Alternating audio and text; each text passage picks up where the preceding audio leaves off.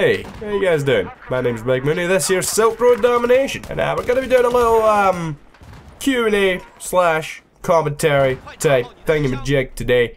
And you may have already noticed that I still have a cold and stuff, and I still sound a bit weird. So that's what that is. I mean, I was gonna do some live commentaries and stuff over the past couple of days, but just with the way that I've been this week, it's near impossible to record something that doesn't sound completely awful. I mean, no one wants to listen to me just go into a coughing fit every 2 minutes, so that's not good. But first off, what's happening on screen here? Well, this game of domination just here. Recorded this about an hour ago or whatever.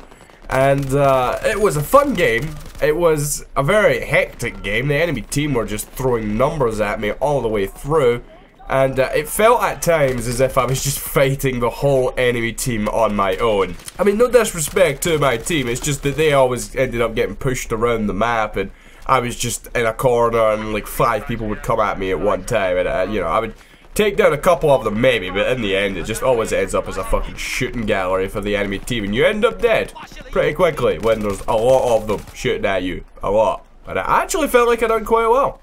And in this little scenario just here, you can see, I was sort of, you know, a little bit of guerrilla warfare going on. You know, I would shoot one guy, I'd back up a little bit, wait for my next target, I'd shoot that guy, back up a little bit, retreat, and I managed to actually get myself quite a few guys in a row in this particular streak here. Anyway, let's get into your questions. I asked you guys to ask me some questions on Twitter, as per usual. If you guys don't follow me on Twitter already, then there is a link in the description down below, so make sure you're doing that if you want to know about stuff.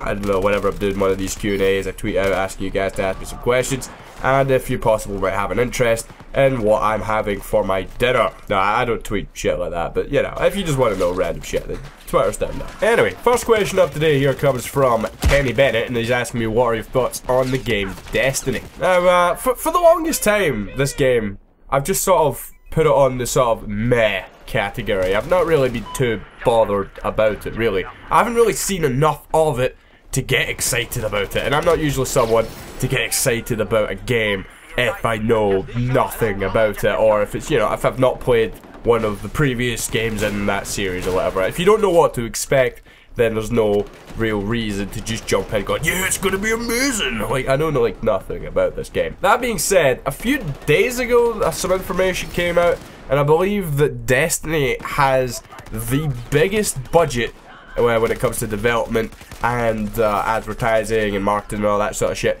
out of any game ever made. Like, just a ridiculous budget. I think it's $500 million on it. So surely, you know, a lot of money means that there's going to be, it's going to be a quality product. It's not just going to be just full of bugs and shit. I mean, obviously money just doesn't make things just disappear, but it certainly helps. But again, I don't really know enough about the game to get excited, and I haven't really researched the game thoroughly enough to know what I'm talking about, let's say. But it's a game I'm waiting to see more of, and possibly at E3 they will show. In fact, I say possibly, you know they will. At E3 they'll show some more footage of it, and maybe then we can come to some form of informed sort of decision whether or not I'll be excited for it or not. And I got a bit shattered just there. You know, I ran around the corner like, yeah, I'm gonna kill a couple of these guys, and there was like 5 or 6 of them just looking at me. It wasn't good. Actually, I want to look at the gameplay just here. What's about to happen here is just fucking dirty, man. Honestly, it's this guy here. I totally outplayed this guy. I was like, yeah, I'm fucking, you know, playing mind tricks. That there, man. Like, I was gonna shoot at one guy, and it just like, I saw him for a second. I was just like, oh fuck, I swung my aim right around on him. And it was almost like one of those moments where I'm watching back my own gameplay, where it almost looks like I got a fucking aimbot or something. Like, that's one of the reasons why a lot of people always say that on like top plays and stuff. Like, oh my god, this guy's got an aimbot. Not everyone has a fucking aimbot. Just sometimes when you're watching my gameplay, it looks a bit funny. Because you're only watching, not playing. But back into the questions. Richard Samano asked, do you think DICE should bring back the AN-94? Definitely. They really, really should, and I think they will in a future DLC. They've been bringing back a lot of the old guns from the Battlefield series. But the gun, I think, it would be awesome if they brought it back like it was in Bad Company 2. In Bad Company 2, that gun was a fucking monster. In Battlefield 3, it was a piece of shit. At least in my experience. Whether some people might have liked it, I don't know. But compared to Bad Company 2, it was a piece of shit. Sir Helsing asked me, the new Star Wars Battlefront game should be at this year's E3. Are you excited for it? Oh yes, I definitely am. I don't think it's going to be out this year though. I think that's more something for either next year or the year after that or whatever.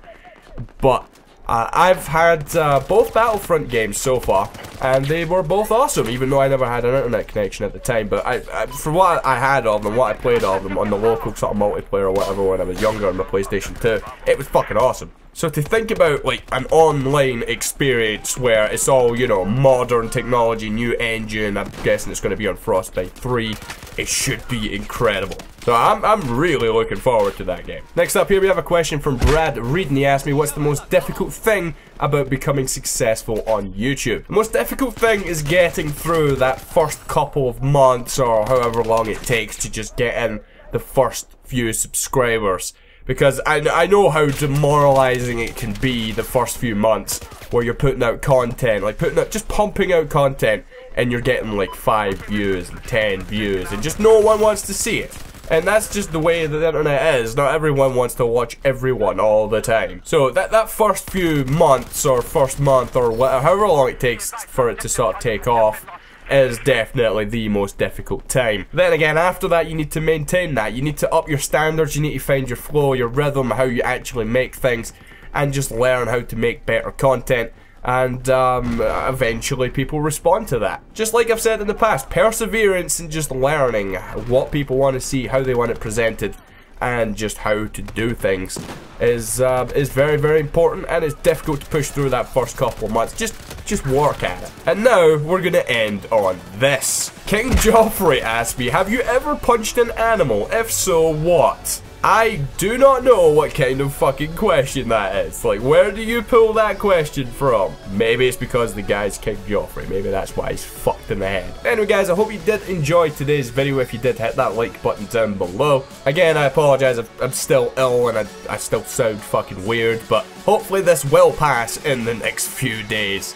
Oh, please pass. But yeah, I will see you guys next time. Goodbye. We'll be right back.